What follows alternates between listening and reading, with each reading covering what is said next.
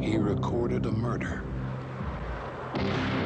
they say never happened. Blowout, because it was kind of a wonderful time in my life, and I liked going back to Philadelphia, where I grew up, to create all the locations or find all the locations. I first wanted to be an electrical engineer, and I used to design computers. I came to New York in '58 and got into a whole different artistic world, and suddenly saw these movies from Europe, and everybody was talking about cinema, and somehow those computers weren't as interesting anymore.